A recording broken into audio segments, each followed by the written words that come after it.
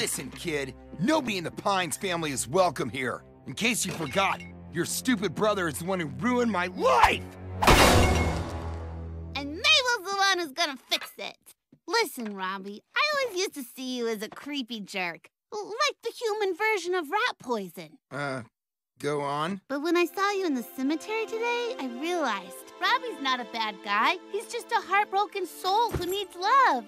And gloves with fingers. Hey, fingerless gloves look awesome. No, they don't. Robbie, you just need a good matchmaker. I guarantee I'll find you true love or twice your sadness back.